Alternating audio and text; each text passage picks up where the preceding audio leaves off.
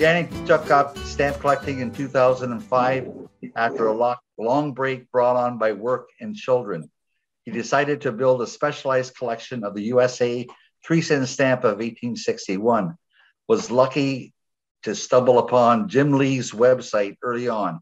I collected silently with Jim as a guide until about 2014, when Scott Preppel from Siegel Auctions suggested I should exhibit competitively.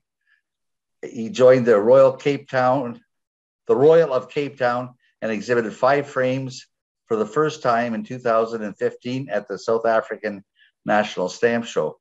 Result was a large gold in the grand. That's pretty good for a novice. National shows since then, he showed the exhibit twice in the USA, WSP shows, getting a large gold and a grand both times. West PEX 2017 and Chicago PEX 2019. He also started collecting also started exhibiting one-framers in national shows 2019 to 2022, entered 2 exhibits for SavPEX Virtual in 2019, Liberty Head Essays, Lowenberg Inventions, and got a large gold and gold respectively. Entered Grill Essays one-framer in SavPEX 2021 and got a large gold and the grand. Entered the Lowenbrow exhibit in CanPEX Virtual Show in April 2021, large gold and one-frame reserve grand. Entered Grill Essays one-framer in CanPEX June 2021 and got a large gold and the one-frame grand. Entered a new one-frame exhibit about the design process for the USA 1861 3-cent stamp in PIPEX 2022, another large gold. I can go on and on and on and on. This resume is just astounding. I'm gonna, if it hasn't been sent to Ken to put it on our website, it will be. Without further ado, I give you Jan Hofmeyr. Thanks, everybody. Let me share my screen. This is the first time that I'm going to be speaking to this, and so I have no idea how it's going to go, but you know, let's just see. If anybody wants to interrupt at any point, please feel free to do so. And if it's really too boring for words, I don't mind if you shut your video off and have a nap. So I don't know why. Oh, there we go. I want to get this stuff out of the way here. I've changed the title because it more accurately reflects what I'm doing. It's the process that led to the Groll stamps of the United States, because it was a process. So more than the evolution of the Groll and the development of the Groll stamps, it was a process because it involved political elements, legal elements, and not just technical elements. This is a kind of a rogues gallery here of Groll stamps, and they are among the most expensive stamps in the world. 3 of them are the Z Groll, the 1 cent, the 10 cent, and the 15 cent, and then there's the B Groll, the 3 cent B Groll, and those are the current Scott prices for these stamps. Now you can imagine when I thought about collecting, I saw these sorts of numbers and concluded that there was no way that I could get into this area, but kind of drifted in by mistake. Fortunately, I found a way to exhibit without having to buy these stamps. What makes the difference between these stamps and the normal 1861 issue is, hopefully you can see it there, the Groll. It's indentations on the stamp that were referred to. Sorry, can you just put him in the bedroom? Sorry, guys. I think that was a bird. So indentations on the stamp that were called by the inventor, Charles Steele, embossed. He never called his stamps a Groll, but the word Groll comes from the French word grille, because that's what it looks like. And the difference that those markings make, in the case of the 10 cent, The one on the left would cost you about $375. The one on the right would cost you about $750,000. So how did all of this begin? I think we should contextualize it by recognizing some of the knowledge and history that has gone into this whole area. And you can't really talk about it without talking about Clarence Brazier. It's surprisingly difficult, given his importance, to pre-production material in the United States. Surprisingly difficult to find good photographs of him, but this is the best I could find. And that's a reprint of his classic a book, which was published in 1941 or 44, I think the first time, republished in 77 with 3 addenda from the Essay Proof Journal. Now, the Travers papers, I think, are fairly well known. What happened in the case of the Travers papers, a whole lot of archival documentation was being thrown out. And before they got thrown out, Travers made copies of everything that related to actual stamps issued. What he didn't do was copy any correspondence that related to the process of getting to the issuing of the stamps. The Brazier archive derives from Clarence Brazier going back into the archives and recording all the correspondence that had to do with the essay material, the contracts between the United States Post Office and the printers, and that filled in the gap that Travers hadn't filled in. He copied these things out laboriously by hand, and because he was doing that, he only copied every second letter. So when you look at the Brazier archive, you see the second letter, you have to suppose what was in the first letter. Typed up by a secretary in triplicate, Brazier died in 1956 and the archive disappeared. It was rediscovered by Jim Lee almost 40 years later when Falk Finkelberg died, and Jim was asked by the estate of Finkelberg to go and evaluate Finkelberg's philatelic material, and there in the box was the Brazier archive. Jim never had a chance to do anything with it. I became very good friends with him.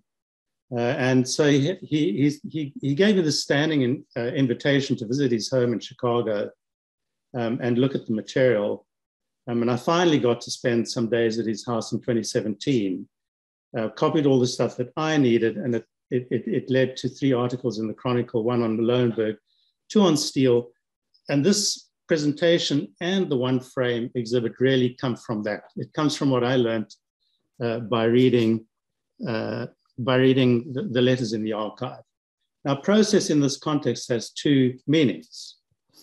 The first meaning is a technical meaning, and it's about the experimentation that went into what ultimately became the officially issued Grill stamps.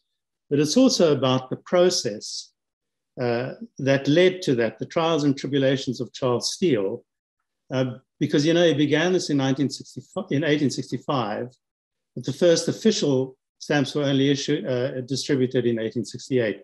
So there's this 3-year process that he went through before his idea was accepted, and is still the only patented idea accepted for the prevention of reuse of American stamps. Was used between 68 and 73. So process here has 2 dimensions, and the neat thing about the archive is that it illustrates both dimensions, both the technical and the political. The archive is currently being scanned and put onto the web by the United States Philatelic Classic Society, and the references there. So let's have a look at where this all begins. It begins with a concern about the prevention of reuse, and I think what one might call the era of patents for the prevention of reuse. And I mean, most of the effort went into how do you frank a stamp or cancel a stamp so that it can't be reused. But they turned out to be quite easy to clean. And so in about 1860, you get the era of the patents to develop stamps that were impossible to clean and reuse because in some way they'd be damaged or be self-canceling. The place to start, I think, is with the 1860 patent. Morrison was the inventor. Leeds bought the invention. Franklin became his partner. It's a neat idea that involves holes in the envelope so that you can do stuff to the underlying documents. And Morrison's original idea was that you could make it possible to cancel on the document to prove when a legal document had been sent, because it was often a matter of dispute, post being relatively slow. People had to sign something by a certain date to prove that it had been signed by that date.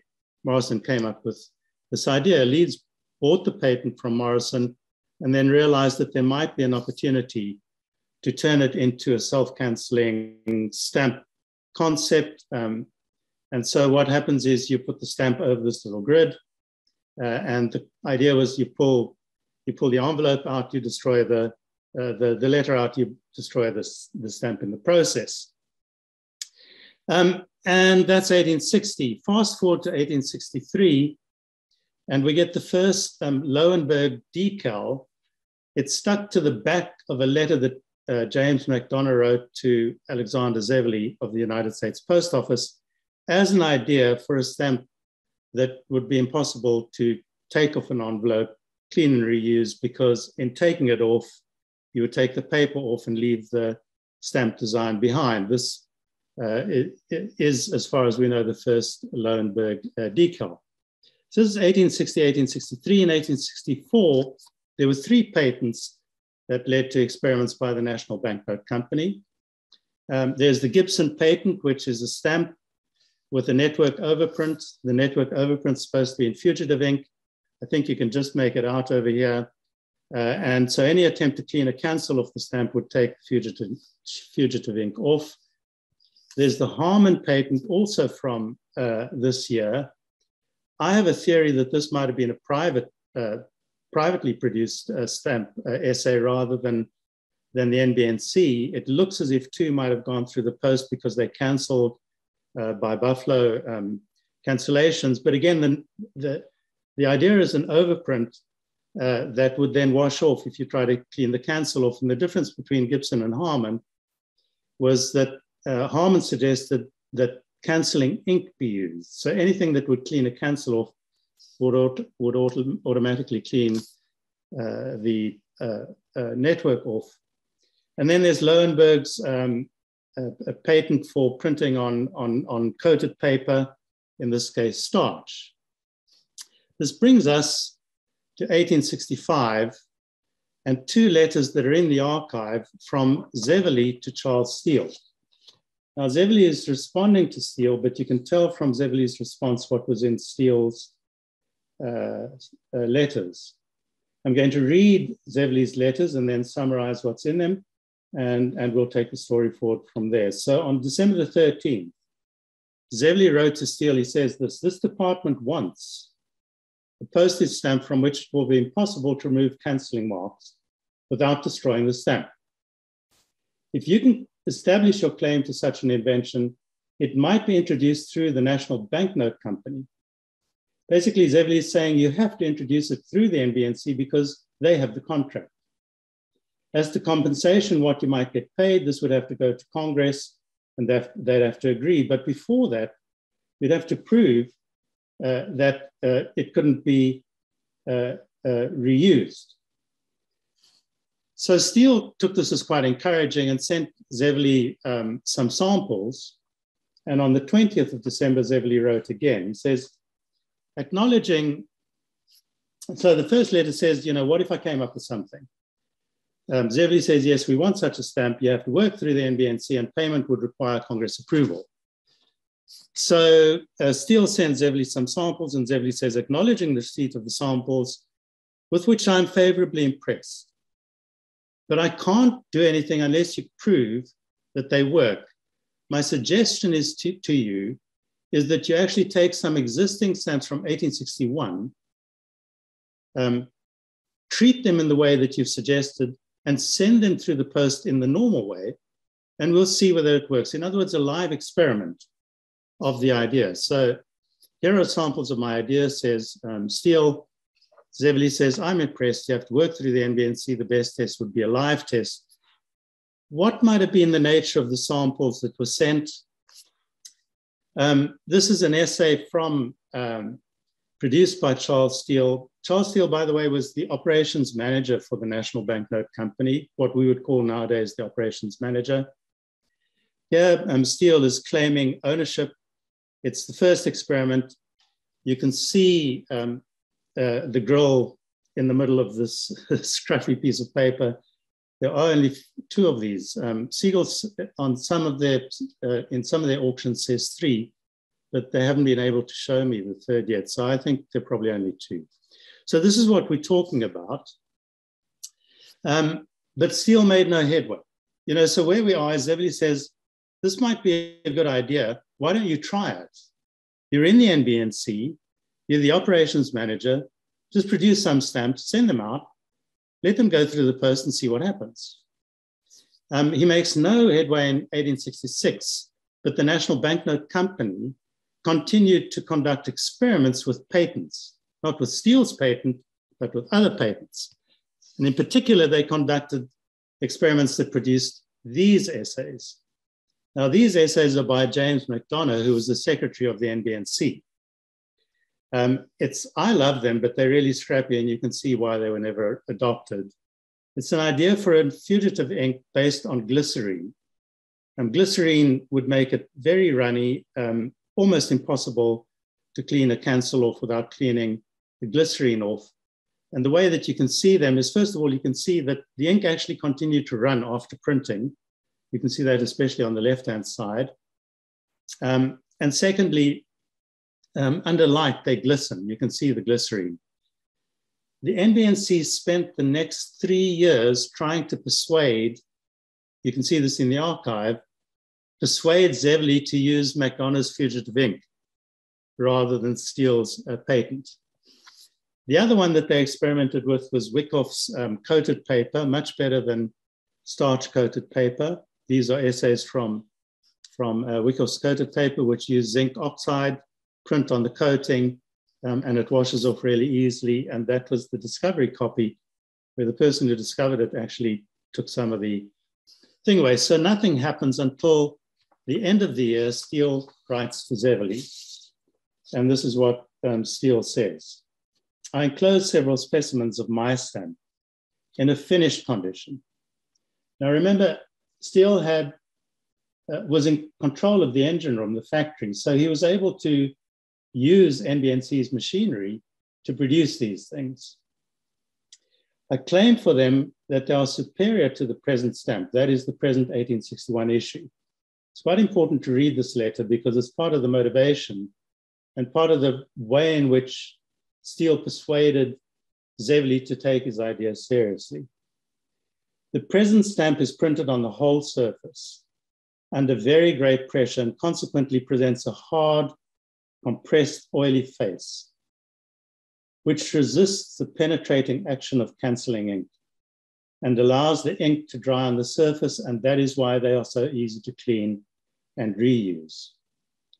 My stamp has a large space in the center of plain, unprinted paper, weakened and broken by embossing, which immediately absorbs any ink or fluid which may touch it. And these marks cannot be removed without destroying the stamp. I think it could even be difficult to remove lead pencil marks from them. It then goes on to say something else really important in the development of our understanding of how this whole thing developed. He says, I'm currently working on a second patent application. Now, I'd obviously been doing some experiments up to now, and I really would appreciate your support in getting this application accepted. So what's in the letter? Let's summarize very quickly. That's a picture of the grill that he was working with at this time. It's a flat square grill. Normal stamps don't absorb cancelling ink. My stamps, I've given you some copies of my stamps in finished condition. You'll notice that there's a large unprinted embossed center, which may even absorb lead pencil if they're going to be impossible to clean. And I'm working on a second version of the patent now, and I'd like your support.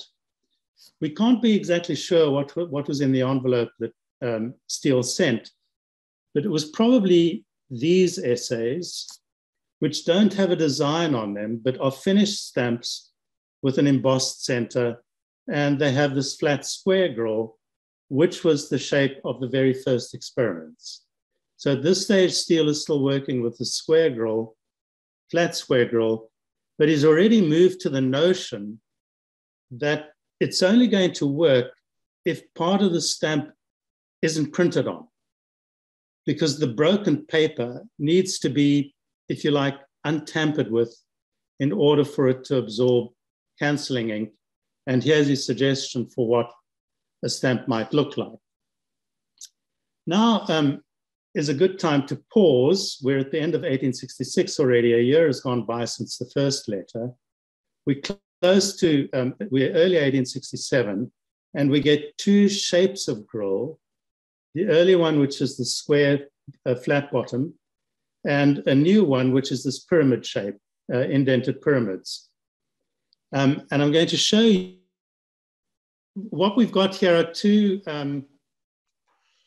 experiments with cancellation to see to what extent the flat square grill would work. And in fact, if you look at the New York segmented one at the bottom, you can see how clean that cancellation is. It becomes clear that Steele was really worried that his idea wouldn't work at all.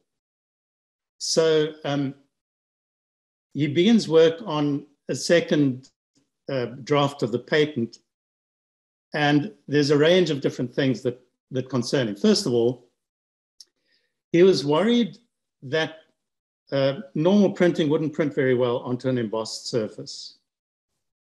So his idea was that you should emboss first, and then you should flatten the embossing and then print on it.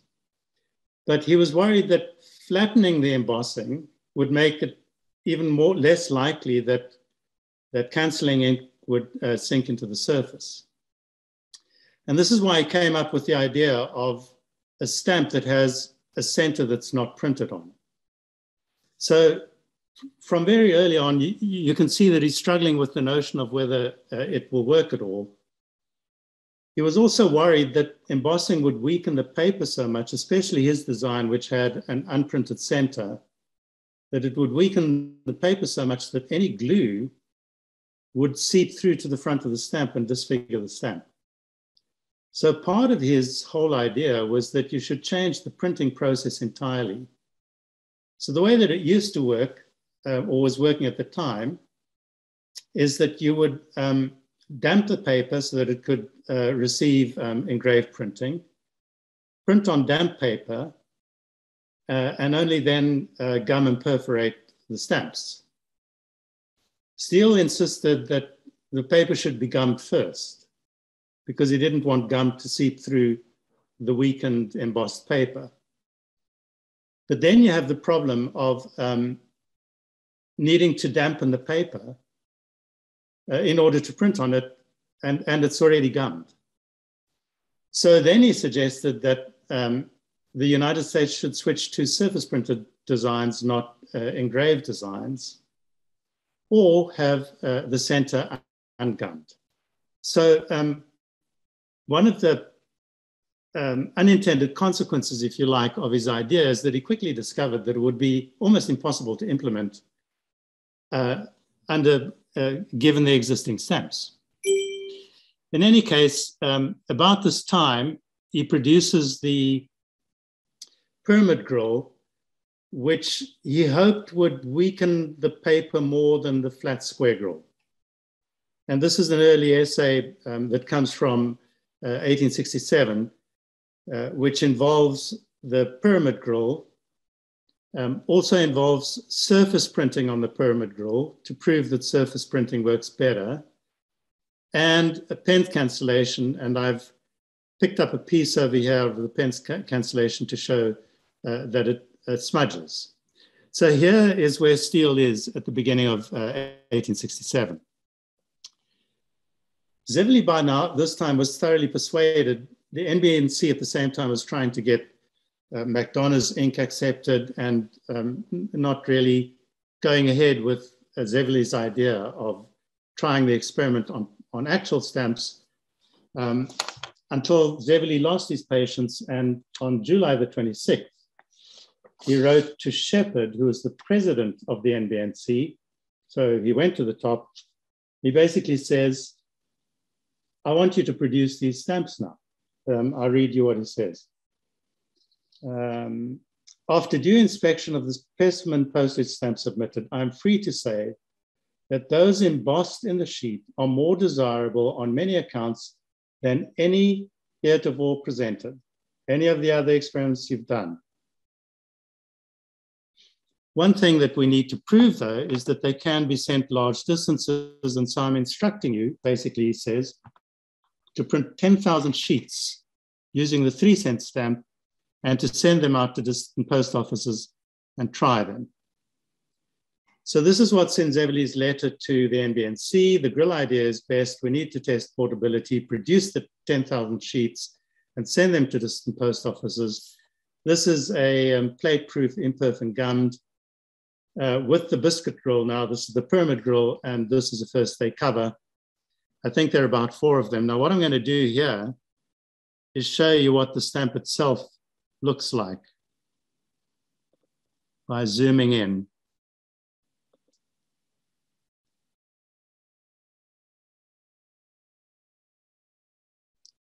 So there is the A grill, so-called, all over embossed. You can see that the embossing was very effective in terms of weakening the stamp. But it did so much damage to the stamp that the stamps could not be used without being damaged themselves. And so we very quickly move. Now I'm going to go back to presentation mode.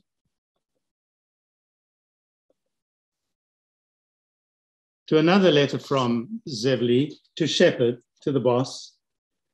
And in this letter, he says, I beg to remind you that I'm awaiting anxiously to receive the specimen of postage stamp promised by you, especially those with the embossed center, because the stamps with the entire surface embossed will not meet the needs of the department.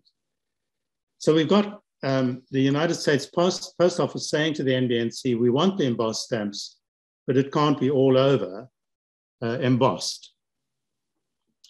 And then on October the 8th, he writes to Steele and he says, I've just written to the NBNC. I've told them that I want samples of a new grill that only grills the center, and your order is about to be issued. Your patent is about to be issued. So we're making progress. This is what the C grill looks like. It's now the pyramid grill inside the stamp. And these eventually became stamps that also got used experimentally. But you'll also see here a neat illustration of the way in which they experimented with flattening and different degrees of flattening the grill in order to be able to print the normal stamps, the engraved stamps on the paper in the first place. So on October the 22nd, Steele's patent is finally issued. And Steele illustrated his idea with this picture. The elements of his patent are fairly straightforward. There must be lithographic printing. That's his ideal stamp. There must be a large blank embossed center, which doesn't have to be flattened so that it can absorb ink. And ideally, just to make absolutely sure that these stamps cannot be cleaned and reused, it must be done on chemically sensitive and tinted paper. These particular essays use a kind of a flattened pyramid. Zevely writes to Steele the day after the patent has been issued. And he says in his letter, he says, the Postmaster General really likes your idea. We want a surface printed stamp ideally. Why not combine it with McDonough's fugitive ink? Now, why I pull that out is because the NBNC was still trying to get the post office to use the fugitive ink idea of James McDonough. And the NBNC says Zevely confirmed that they have produced a Seagull for trials. And they've also told Zevely that they will now ask Steele to come forward with any other ideas. And then Zevely says this in his letter of the 23rd of October, 1867. I think your company will finally do you justice. They're seeming very slow about it. So what we've had is 2 years nearly of an idea that Steele has been in a position to experiment with because he's the boss of the factory, that the NBNC has been resisting, that Zevely has been pushing. And that's where I put this essay, because it's the essay that records the NBNC's final capitulation. It's the only one that we've got where Charles Steele signs himself as the inventor, and 4 officers of the NBNC recognize that he is actually the inventor. In terms of modern corporate contracts, it's quite surprising. It was surprising to me to discover that somebody who is an employee could still claim intellectual property ownership, even though that person had obviously used the factory equipment of their employer to take the idea forward. So on November the 6th, 1867, the NBNC, James McDonough, invites Steele to a meeting in which they talk about taking the contract forward, but also the other ideas that he might have. So Steele, McDonough actually says to Steele, bring your ideas and designs if you have any, and that's where I think these essays come from. This is an essay, it's the only one that is signed by McDonough, recording that they produced this according to Steele's idea. McDonough writes again to Steele on the 15th to say, we've prepared the die, we've actually produced essays according to your design, but the die needs to be deepened around the 3 because with an unprinted center, people can't see that there's a 3. They can't, they wouldn't be able to see what the domination is. And that's what makes sense of this particular essay. It's the only one there is, and it's an essay which uses Steele's design with the unembossed center with the 3 colored in. And then here we've got another die. There are 2 of these, never sent through the post, but canceled with a Washington cancel and a target cancel to see whether it absorbs canceling ink. So you've got 2 processes going on at the moment. You've got let's experiment on the 1861 design, on the 1861 engraved stamps, but also let's have a look at this new set of designs. In addition, they produced a range of tests on surface printed stamps because, as Zevely kept on saying, we want surface printed stamps. And this is the Seagull on a bunch of surface printed essays, which must also date to about November 1867. Now, there are also these really intriguing essays. They've always been included in Grill sections of the catalog, and Grill exhibitors have always included them in the Grill section of their exhibits. But they don't bear any resemblance to Steele's patent, except that they involve punctured paper. So I have an hypothesis here. These are close-ups of these. The middle one is very well known as the music box Grill. You can see the little punctured marks. I call them the scratch pattern essays. And my hypothesis is that the NBNC realized that this was the direction the United States Post Office wanted to go in, but the cost of paying a royalty on top of the cost of producing stamps would be so great that it would be very difficult to put together a contract proposal to win the contract for the 1869 or 70 issue. So they experimented with their own forms of simpler punctured paper. And that's what I think is going on here. It's attempts by the NBNC to sidestep Steele's patent. That's my hypothesis. There's nothing in the archive to prove that, but it's the only way that these experiments make sense. In any case, at the end of 1867, the NBNC approached Zevely and say, look, you've got to make a decision.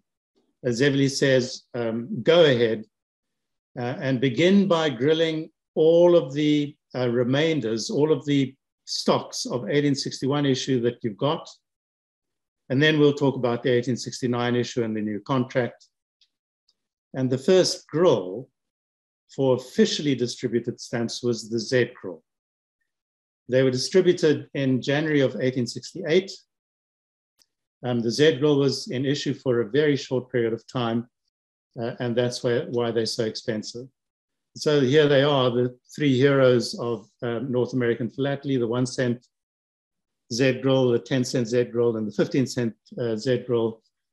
And that's the story of how we got to that point. And that's it. No more about essays and no more about the grills. Thank you.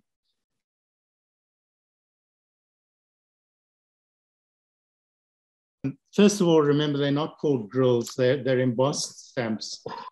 But you have to use the word grill because that's what how people know them. The grills were studied. I think it was Stevenson, there was an early philatelist who tried to organize them in the order that they were produced. So the A grill was the first all-over grill that went through the post experimentally. That was the one that didn't work because it damaged the stamps. The C grill, I'll come to the B grill in a moment. The C grill was the second one that was experimentally produced, produced for experimentation, went through the post. The D, E, and F grills are common. Then you discover the Z grill that comes in between because it was produced for a very short period of time. There are only 2 of the 1 cent, and there are only 3 of the 15 cent, and I think there are 4 of the 10 cent. That's why they're so expensive. So we've already got an A and a C and a D and an E and an F.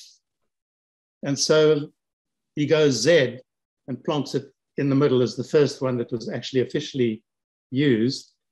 That raises a question about the B grill. Now, the B grill, those of you, I don't know how much you know about American philately, but there are only 4 copies of the B grill. It's the 3 cent stamp. It is a grill that looks like it's not quite a C grill. So it's a bit bigger and it's on its side.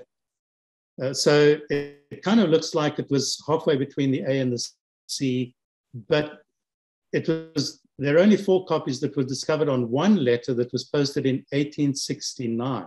My hypothesis is that we get to 1869 and the NBNC now has to clear out their stocks. They're about to go into the 1869-70 issue. And the B grill was lying around. They just sent everything that they had. We know there's a fantastic letter that Shepard wrote to Zevely in December of 1868, in which he says, we're on the verge of going bankrupt. We can't carry on like this. If you don't make a decision, we will go bust before we even have a chance to compete for the 1869 contract. So I think, and there's a lot of evidence that there was an enormous amount of experimentation going on. And one of the things I love about American philately is the post office masters seem to have been very pragmatic. As long as it looked as if somebody actually spent 3 cents, they would frank anything and send it through the post. And so the B grill could arrive at this obscure post office in Texas. It gets put onto stamps. 1 letter gets through with 4 of them. It eventually gets discovered in the 1930s, and that's the B grill. That's kind of the story of the naming of the grills. The grills were used from 1868 to 1873. They never worked. I mean, I think it was a very expensive exercise for a problem that never really existed. Peter Schwartz has put out a fantastic book on all of the different patents, including the tens of patents that were never even resulted in essays. But he calculated that in order for the United States Post Office to have made back the money that it spent producing the grill stamps, 2/3 of all used stamps would have had to be cleaned and reused. What I love about the United States philately especially is that it is really so full of this just out of the box thinking and experimentation. And there's just so much that we can still discover or learn about what people are doing back then. I would like to thank Yanni on behalf of the Society for an elegant talk. It's excellent research, and it's explained so well in your talk. And we thank you very much. And we also thank you for being an editor in the Chronicle, editing the section on proofs and essays.